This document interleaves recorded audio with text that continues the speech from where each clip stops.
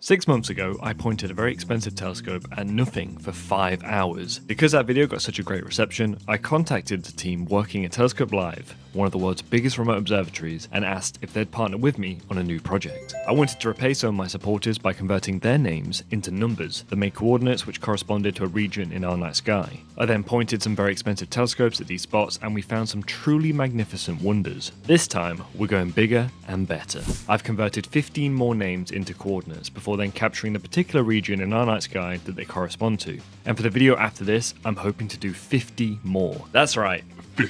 But it doesn't just have to be people's names, it can be deep sky objects that you find particularly interesting, or even ones that you're just curious as to what the object might look like. For example, M69, IC420. I'm looking for 50 brand new suggestions, so be sure to comment below any ideas and stay tuned to find out how you can play a part in the next video. But as for now, let's get started on our freshest, most recent observations. These are the list of names I've converted and these are their corresponding coordinates. I'm Damon Scotting and this is Astronomical. First up, we have Melody Sheep. That's right, the Melody Sheep. A few months ago, a kind man named Oliver got in touch and suggested that on the back of the previous video, I capture an image of the night sky corresponding to the legendary YouTuber Melody Sheep as a gift for his upcoming birthday. I gave it a shot, and with Oliver's help, we managed to create this final image. Featured in Melody Sheep's image is the Pinwheel Galaxy, which looks incredible even when imaged with such a wide field telescope. Now this is probably my favourite image from today's episode, because I think out of all of the images, this one best depicts the immense depth of space thanks to the help of a particularly famous nebula. Here to the right of our field of view we have Messier Object 16, the Eagle Nebula. These three colossal towers of dust and gas have invoked a cosmic sense of wonder in thousands of us before, and I don't doubt that they are about to do the same to a number of people watching this for the first time right now. They are one of the most spellbinding deep sky objects you can observe as an amateur. These are the pillars of creation. At 5 light years high, these pillars are reaching the end of their star formation period. With the help of the Hubble and more recently James Webb telescopes, we've been able to observe them in much more spectacular detail than any amateur could possibly imagine.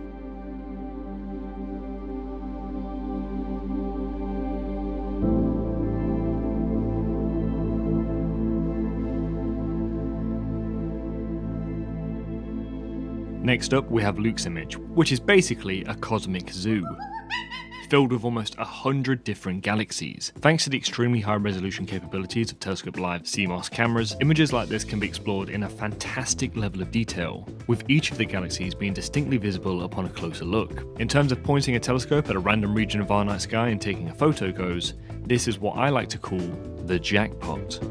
Because 9 times out of 10, the images taken look a lot like these, which is rather unfortunate for Patrick, Kalps and Nathan. These images were taken using a telescope with a relatively wide field of view, but sometimes, even when switching to a much more powerful setup, there really isn't too much to explore. But even when there is, when you do find something truly inexplicable to explore in your field of view, you can't be certain your images won't be interrupted by some artificial satellites. As is the case with Jake's image. Towards the top right of our image we have a faint galaxy that is overshadowed by the series of satellites that have passed by over the course of an hour's worth of images. Imaging in luminance red, green and blue filters is the reason why these horizontal lines are different colours.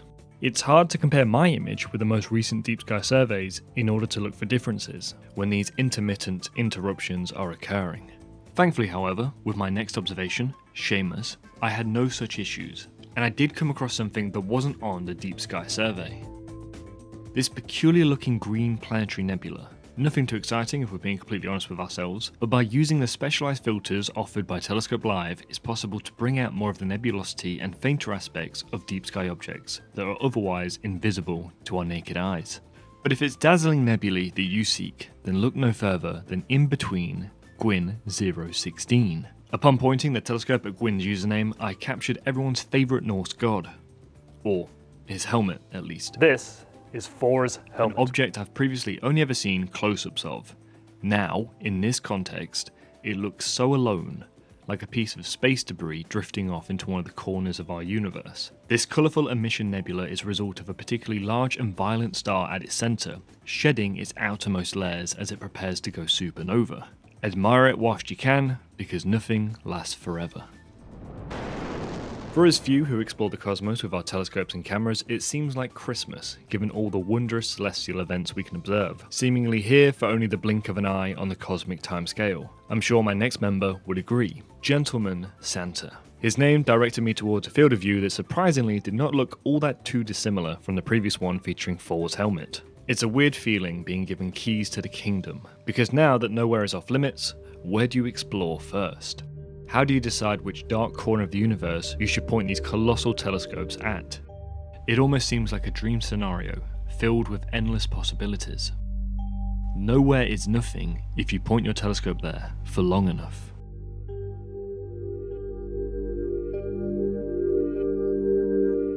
Now, all of these observations are only possible thanks to the help of Telescope Live, and if you are interested of replicating these observations yourself or doing your own explorations, then you can do so for as little as 85 cents a credit. The average cost of each of these observations was 20 credits, which on this basis is about $17. The image that I captured of the Pillars of Creation, by the way, cost me just 8 credits as I captured it whilst the moon was up, and as a result, Telescope Live give you a discount of up to 75%. So this gorgeous photo, which will belong to you and only you, would have cost you just $7. And remember, you can point it anywhere at anything you like, so why not try out your own observations today by signing up for a free 1-week trial. No credit card required, just click the link in the description below.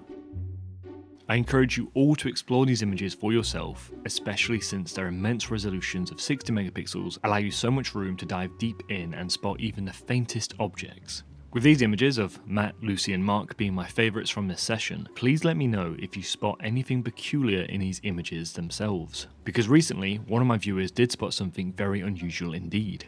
It all started when I hosted a giveaway on my Instagram page around the Christmas period, and one of the prizes was for me to point one of Telescope Live's telescopes at your name. The winner of this was a very kind person named Nadine. Upon winning, I received another message in my DMs from her boyfriend, Hans, who was kind enough to let me know that he also really enjoyed watching my videos, which is very kind of him, so I decided to capture an image of his name too. Unfortunately, however, his image turned out to be a fairly mundane landscape, whereas Nadine's, on the other hand, was another beautiful landscape filled with lots and lots of galaxies, and as it turns out, a weird anomaly.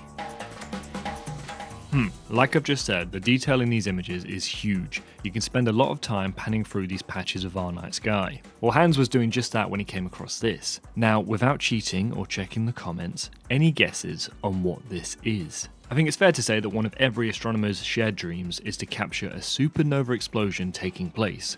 These rare and extremely chaotic events occur on average once every 100 years within our galaxy, but as it stands, we are long overdue one. Where will the next one come from? Well, we have a few ideas, but it's very hard to say with a degree of certainty whose turn it is next to light up our night sky. The weird offset red and blue colours here made me question whether or not this was a rare cosmic event.